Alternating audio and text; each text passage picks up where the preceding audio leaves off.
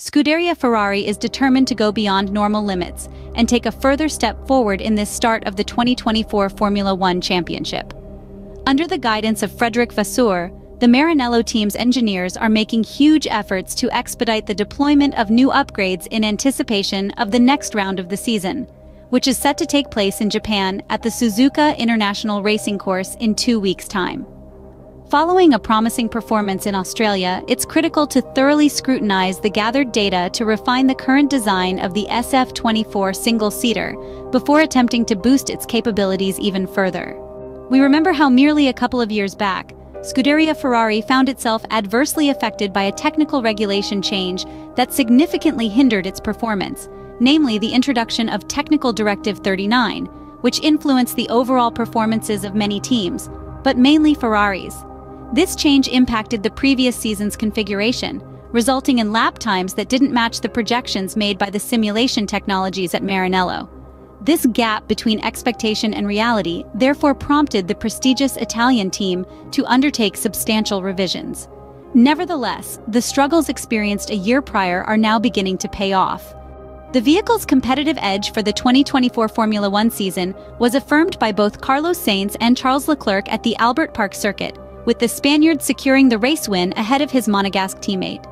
A particularly positive aspect for Scuderia Ferrari in Australia was the minimal tire wear they experienced, marking a significant point of data, while also being aware that Max Verstappen's unexpected retirement in the early stages from the Melbourne race complicates any definitive conclusions about the RB20's potential competitiveness.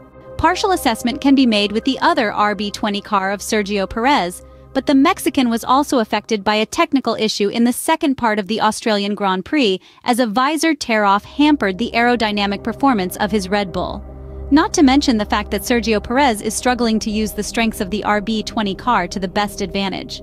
Ferrari team boss Fred Vasseur is well aware of the fiercely competitive environment of Formula One. Ferrari, perhaps more than any other team, understands the critical importance of maintaining a strong development path throughout the entire championship. Bearing this perspective in mind, the 55-year-old French manager is not getting overly excited by Carlos Sainz's victory at the Albert Park circuit in Australia, emphasizing a steady approach. He highlighted that the Maranello team's performance was consistently strong throughout the Melbourne weekend, starting from the very first free practice session. He acknowledged the significant progress made since the previous season, contrasting this year's success with the disappointment of leaving Melbourne without any points last year.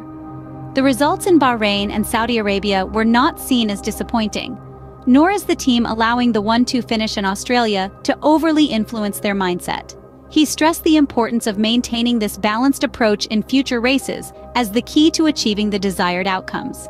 Still, Ferrari held its own in a race where tire degradation proved to be a lot higher than expected.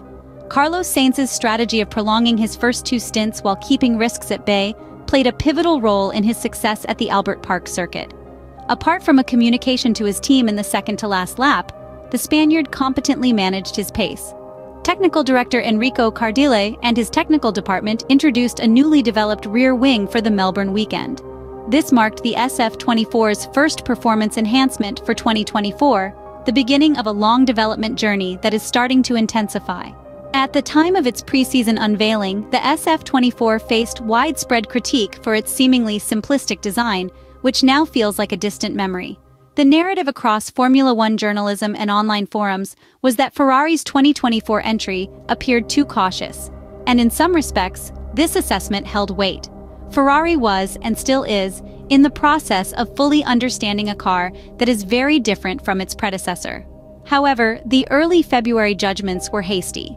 The Maranello team's 1-2 finish in Australia serves as a testament to the competitiveness of their package. With the right adjustments, it shows promise for further improvement. Scuderia Ferrari is now accelerating its upgrade timeline to debut its 2024 enhancements at the next round in Japan.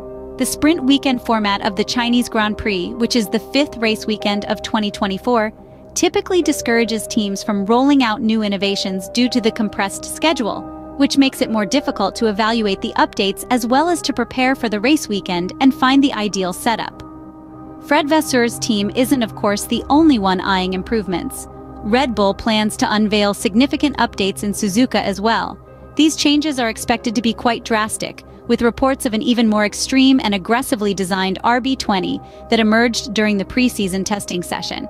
The extent to which the RB20 will have evolved, both in terms of visibility and substance, remains to be seen. However, Ferrari is aware that it cannot afford complacency, despite their strong start to the championship. While McLaren's updates are not expected for a while, the MCL38 continues to pose a competitive challenge, particularly at tracks that suit the characteristics of the car designed by Woking-based team this year.